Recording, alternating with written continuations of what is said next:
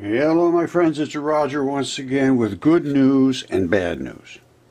The good news is that we now understand the nucleus of the atom and why these things that have been unexplained are now easily explained, is because the nucleus of the atom is not a bunch of big protons which are positive and then a bunch of little tiny electrons floating around which are negative, because that's impossible. Secondly, this is what it is that all matter that exists is made from the electrons, and electrons are a positive and a negative together, and only the negative portion is explosive.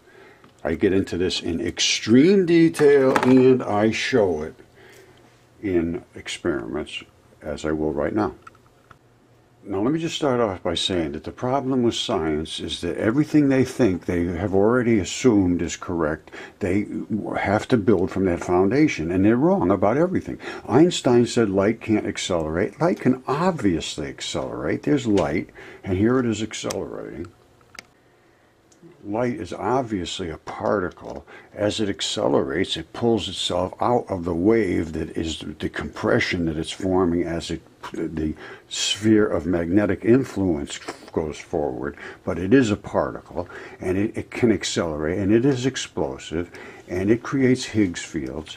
And these Higgs fields are polarized, pulsating patterns of a polar particle spinning like this, because it's got a positive and a negative corners on it, and they bang and they spin like a crazy, creating these polar effects which are excited and not excited particles, because only the red part excites, the black part doesn't excite. So as the red hits something, it excites it, then the black comes and doesn't excite, and then the red hits and excites, and the black comes and doesn't excite. That's why you see these polar spinning patterns. Now, in addition to that, we have, this is the particle right here, and we've seen them in both red and black. I mean, red and green, and that's what they do. Now, this one here is one that came backwards, it appears, which because when they spin in one direction, they send out these polar patterns, and if they spin in the other direction, which I only saw this one, so I'm not making any big claims. And Rod Warren is the one that created this Venturi. Absolutely fabulous. When I saw the stuff he was doing, it blew my mind, and I've been working with him ever since, and it's absolutely amazing. Anyway, this appears to be antimatter turned into matter. Now, that's something to think about, because they're particles. There's no question they're particles.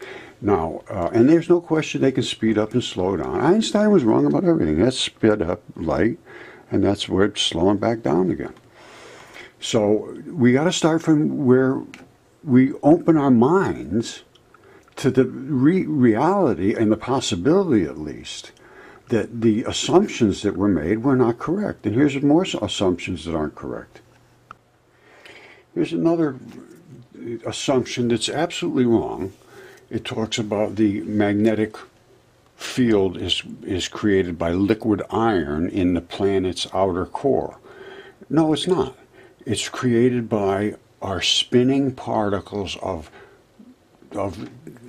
nothing more than electrons that are semi-attached to the Earth in gases, that spin through nothing more than the same electrons that are in photons coming through space from every luminous body, and we're spinning through them, rubbing our electron mass against that electron mass as we cascade through the solar system and through the universe. That creates our outer atmosphere thousands of degrees, because the scrub, and at the Earth it's about 80 degrees. The sun is the same thing. The sun is going through the universe and through the solar system, ripped through the arm of the Milky Way, and as it does, it spins as well, and it creates enormous amounts of heat on its corona.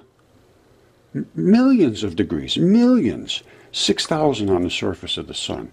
They can't explain any of this. I explain every bit of it with electronic flood theory. And it's time to start and open their eyes and open their minds. Now, I've been suppressed on everything that I've been saying, because this has been 8 years. This is not welcome news, but it's true. And if we don't deal with the reality of it, we're in real trouble right now because we're overcharged. That's exactly what's going on. The Earth is nothing more than a capacitor in one measure. It spins through and rubs through the atmosphere that we're grinding through, forcing electrons into it, which is heat. Our Earth is overheated, which means it's overcapacitive. It has too much electrons within its structure to stay at that temperature. It's just, it's overheated. It's going to continue to overheat. If we are going through denser atmosphere, if it's the vacuum of space, which is not a vacuum, it is electrons in cascades. If we hit a denser spot, we will grind harder. We will heat up more. That's maybe what's happening. But we're absolutely overcharged right now, 100% for certain. All right, this is the Milky Way, let's say. And the core of the Milky Way is the hottest part. It's because it's glowing hotter, and everything else is spinning around it, and it's concussing with everything that it's coming into. That's why everything is bending backwards, which creates this crushing effect on the core. But it's because everything's spinning, and there's stuff out here. And it's going to crush into it. It's pushing it back. Now, if the stuff out here is whiter and has a lot more stuff into it, and we happen to end up bashing into it, well, then we're going to get hotter and hotter because we're scrubbing into more and more dense stuff. Simple as that. Okay, my friends, they now are admitting that the standard model is wrong. Now they're saying, could the standard model be wrong, exploring lepton universality? Well, what does that mean? The standard model said there's only a certain number of particles that exist. They call them quarks and leptons. Now, but then all of a sudden they found that these other things they call mesons are creating particles. There's no way in the world they can possibly account for. None, zero, impossible. And now they're admitting it. And the only reason they're admitting it, this will only go back to December of 2019, because Rod Warren and I have shown that this is 100% certain that they're wrong. And now they're finally having to admit it. This has been going on for 5 years. They've known this. But now it's finally come to a head, and they are starting to admit this. Okay, now that there's no real way they can get out of it, they have to admit, but they're saying, oh, we're going to have to analyze more data. But this has been going on long enough, and they realize 100% now, and they're trying to figure a way of accounting for this and still hold on to Einstein, and they cannot, because the core is totally different. Light can accelerate, light is particles, but listen to what she has to say. And here what she says is, well, there's got to be a new particle we didn't know about. No, they just have to realize that the core is made of electrons, and that's the only way it works, and it works very well. Well, what that means is that there's something wrong with the standard model. We found the crack, finally, in our understanding of particle physics. There's absolutely no way that we can explain this observation with our current understanding. In fact, the only way we think we can explain what's going on is if there are new particles in the universe associated with new physics processes beyond those that we understand, and that these new particles are interfering with the B mesons as they decay and suppressing the decay to muons compared to electrons. Now, if that turns out to be the case, that will truly be momentous. All right. Yeah, that would truly be momentous, because it's not correct. They want to hold on to the fact that light can't go faster than this, and all the kind of different things that they're saying, which is all wrong, and still maintain some way of accounting for the Bohr model. Well, they can't.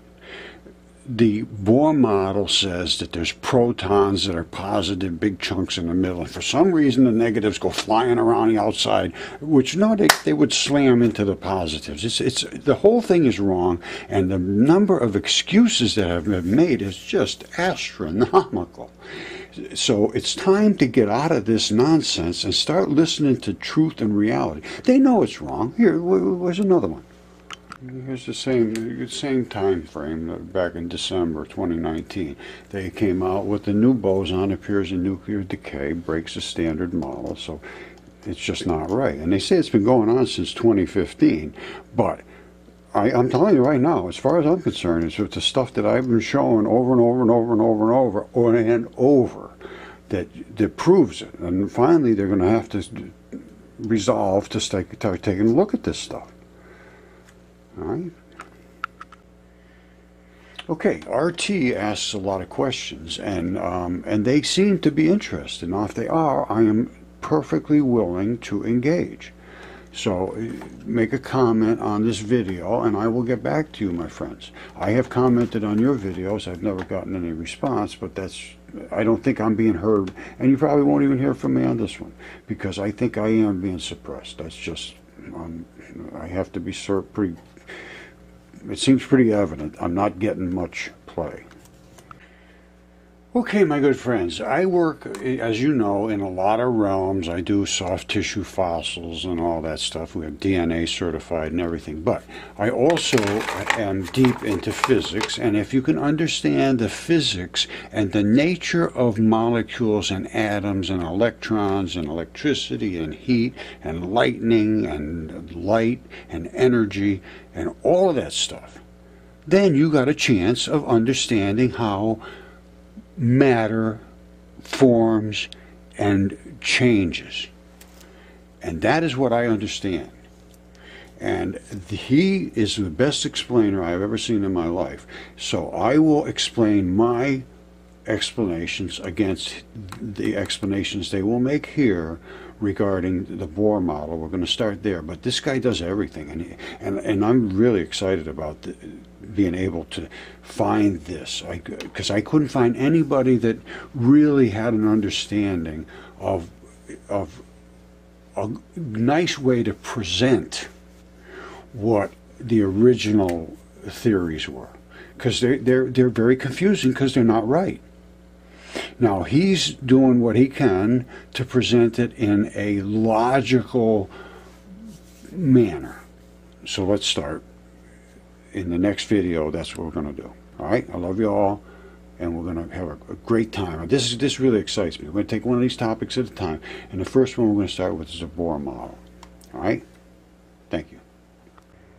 I got to throw this in. I just got this from Christine Kalu Dragon, and she sent this out, and they say they found a gold-filled crystals and all this in a potato. Well, what they have found here is a lung. I'm almost 100% sure. Now they come right looking like lungs just like us. That's been DNA certified human lung. They come round like this, which is what this one is. All right, that's a round lung. It didn't change the way that one did. Then they say they come like this, and this is where the big cavities in the lungs are. That's why they filled up with different crystals. And the reason the crystals are different colors and so forth, because they will start with one type of a crystal, like a magnesium or something that has a color to it. And then they will just continue to grow. They expand on their own structure, their own crystalness. And then you get them like this, which, you put a little water on them, you can see them a little better. This one here is, this is a lung where I think the guy was a smoker. You see all the black stuff at the bottom? Now that's where the air enters in there. That's why these are all cavities. And then they fill up with crystals. Now sometimes the crystals will be just silicon and just normal stuff, and sometimes they'll be real colored crystals and so forth. Now this is just, I believe, a heart, so it's not. But the key is if the chemistry is there, it will fill in the places that will start to grow crystals. And this is all crystals too. Now they're all quartz crystals basically, which is silicon.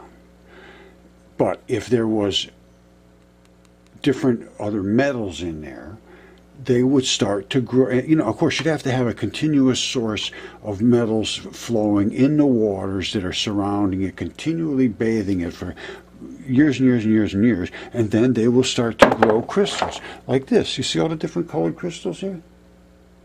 That's what happened to this. That's another lung right here. This is a lung too. It might be a heart. I think this is a heart. But anyway, this is not something that should be avoided to look at. It's really kind of interesting. And my stuff is DNA certified. That's DNA certified, 100% human. And I have giants, and I have regular creatures, and I have bones like this, and we have new species that are called no-toes. They have different feet than ours, but they're hominids. And there's a lot to think about, so I'm going to leave it at that. But if you just don't like physics, stay with me because I got a lot more.